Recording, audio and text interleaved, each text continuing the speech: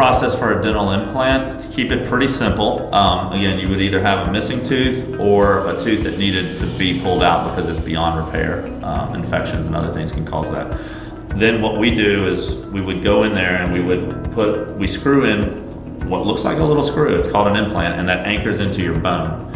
And what we're looking for is to get a good angle and good purchase. Once we know it's purchased in the bone, then we'll allow that to heal for a couple months, and then we will restore it with a permanent restoration.